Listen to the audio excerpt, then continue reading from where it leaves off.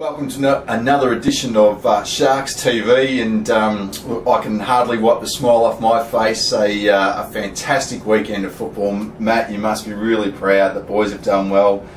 You've knocked over the Gold Coast Suns. Yeah, I think as much without dimming it down just yet, but just to get round one up and away and having a win, but more so playing with the spirit and application that they had indicated right through the pre-season was really positive and enjoyable. Mate, you gave us the prediction in our preview. We were going to get the 4 points. You're obviously confident going in. What gave you that confidence? Look, I think predictions are a little tongue-in-cheek, but I just felt we had a heap of improvement from when we played the Suns in the practice game. They're obviously at a different stage of their pre-season. Their guy, the AFL season had begun, so they're at a different stage, and I just felt that our best 22 was going to be really competitive, and yeah, so I just felt we had a lot more to improve on, and that was the case. Now, we had, looking at the stats, we had well and truly over 100 more possessions than the opposition. Was that an instruction going into the game to control the football, or is that just something that happened by circumstance? Yeah, no.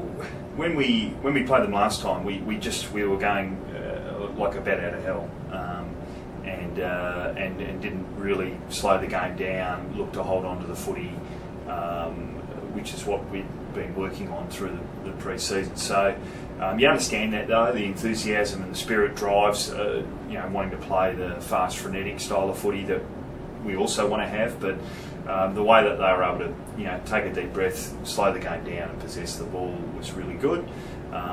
It's where the scoreboard probably didn't reflect the dominance in the first half when we were doing that, and sometimes that, particularly against a talented Latin side like the Suns are, that can be a bit of a concern. But they were mature in the way that they didn't panic about that at half time. We just wanted to keep playing the style of footy and hope that or know that you have the knowledge that we're controlling the game, and the scoreboard will take care of itself.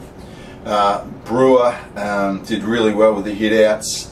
We were on top in the clearances around the ground, not only in the middle but around the ground in stoppages. That must give you a lot of confidence in your midfield moving forward.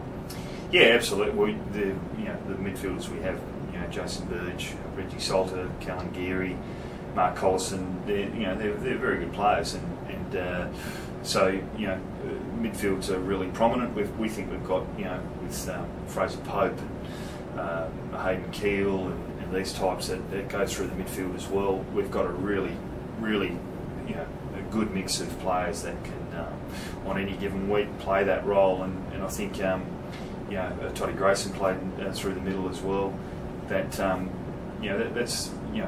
all sides have probably got a good midfield, and I think to be fair to Gold Coast, they probably had to take some of their midfielders out to plug some holes elsewhere at different stages. But I thought our pressure early, when the ball wasn't in our hands, was what really set our midfield apart. So there you have it, another edition of Sharks TV. The Sharks get the 4 points against Gold Coast this time. Join us for the next edition when we preview our game against Sydney Hills Eagles.